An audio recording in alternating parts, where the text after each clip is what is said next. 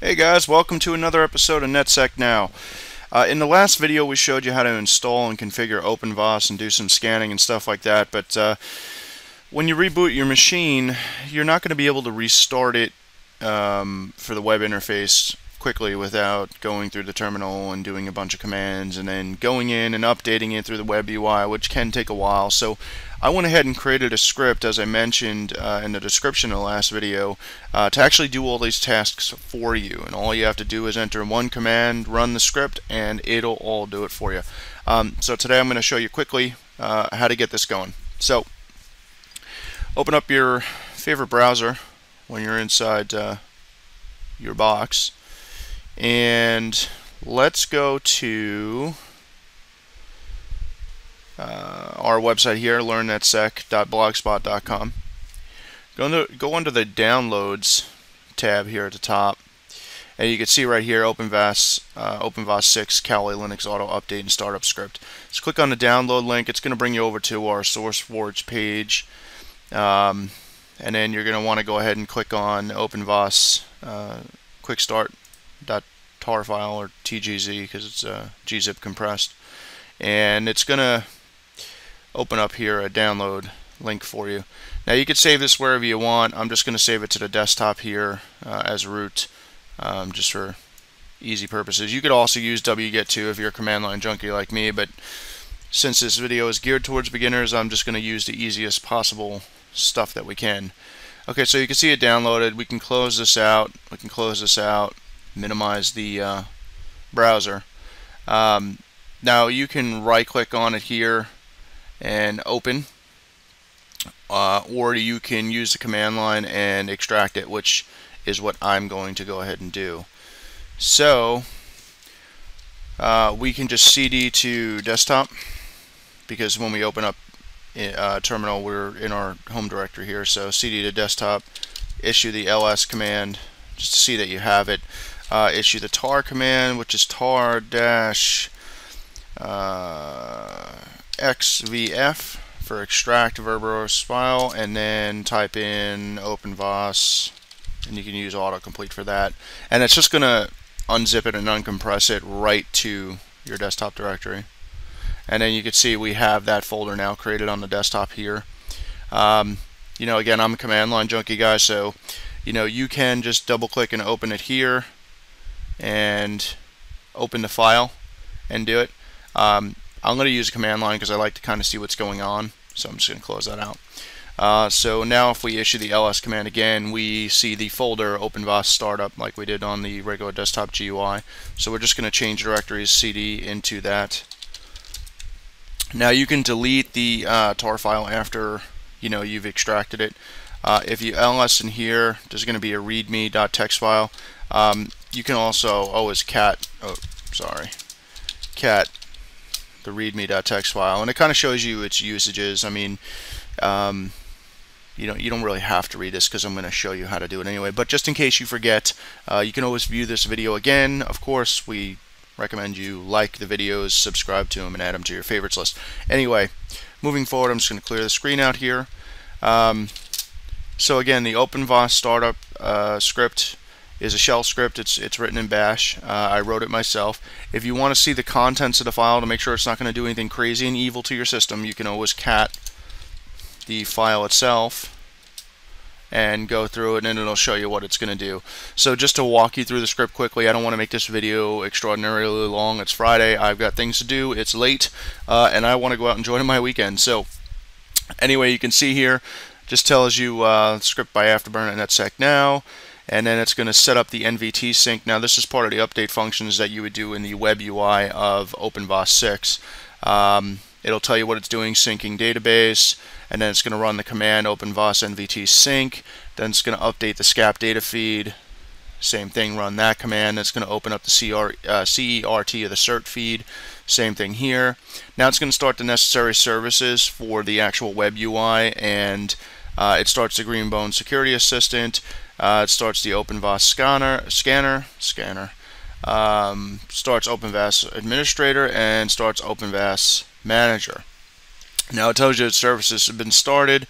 You know, guys, when you run this script, it's going to take a while, depending on how many updates it needs to update.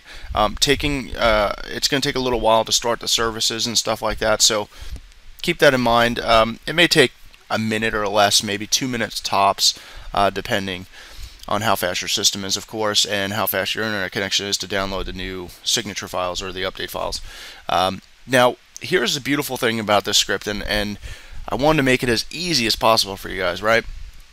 So it's automatically going to launch either Iceweasel or whatever your default browser is at the time, and it's going to navigate to the script and the port. So, I'm sorry, to the address and the port. So to log in, so you don't have to worry about remembering, you know, typing in https://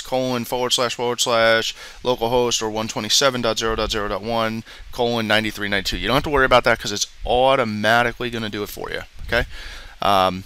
If you're having issues, again, of course, you can go to our SourceForge page and send me an email there, or you can send an email to learnnetsec@gmail.com. Anyway, let's get started with starting the script. You want to look at the permissions on the script. By default, as you can see here on the script, right, the first set of 3 settings here, well, I should say this, we'll get into a file permissions tutorial in later dates, but this would dictate if it's a directory or not, the first line here. The next set of 3 characters, read, write, execute, is for the owner of the file or the user, and then you have the next 3 here is for the group, which is a group here, and then the next 3 here is for everybody else. Well, we don't want everybody and anybody being able to read our file, write to our file, or execute our file, right? So we need to change some permissions. So what you can do is, not chown, that's change owner. What is, oh geez, now I forgot the command here. Oh my goodness, it's been a rough week. So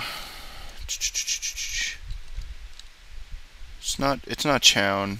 Oh, for God's sake, I did this before. Let me just arrow up. I can't believe I forgot. Oh, it's change mode. Sorry about that, guys. It's a rough week. It's Friday. I'm itching to get out of here. So change mod, and then you want to do others, and then you want a negative sign or just a dash, read, write, execute. Then you want to do it on the file OpenVAS. Help if I could spell. Okay, so now that's going to take away the read, write, execute permissions from all others. So if you do an LSL again, it should have worked. Yes.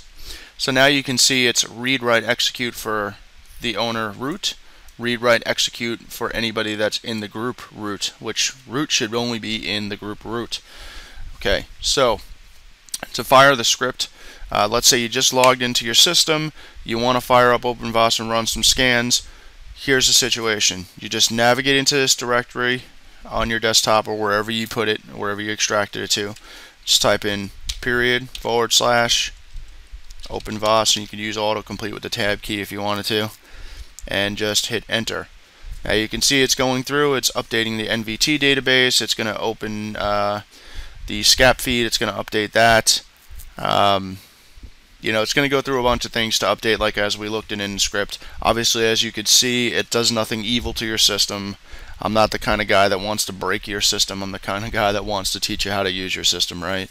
So, just a word to the wise, anytime you download a script from anywhere, especially a bash script, and you're going to be running it as a root, be aware to always check the contents of the script. There are a lot of evil people out there that wish to do harm to your system. Always check the content of it by catting it. If you're not familiar with bash scripting, do a little research on it. Make sure it's a trusted source. You know, I don't usually recommend downloading regular scripts from the internet created by other users. However, obviously I made this. You don't know who I am, so I wouldn't trust me either, but as I showed you, there's nothing evil going on in the script. I tried to make it as simple as possible and easy to understand. So anyway, you can see here it's starting the OpenVAS services, starting Green Your Own Security Assistant, and once the service actually starts, it'll append what it started at the end of it. So you can see it started GSAD. So now it's going to start the OpenVAS scanner, and like I said, it could take a minute or maybe two, maybe less. It depends really again on your hardware speed as well as your internet speed once you downloaded it, and then to download the updates for the databases for the vulnerabilities.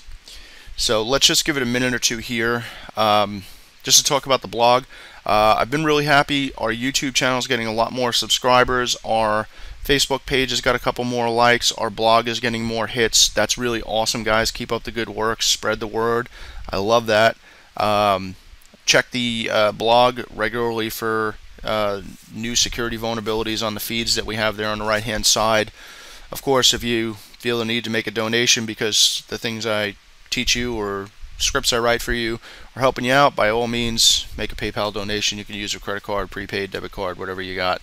I'd appreciate that because I run on coffee.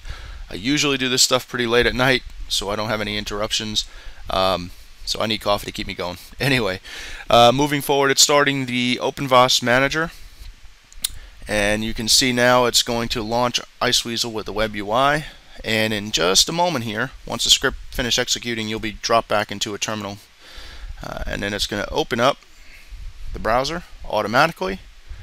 And you can see it's going to ask us for a login, and then of course in the last video in setting up and installing OpenVAS-6, we created a username, or the username is default admin, and the password you created, you should enter that in here.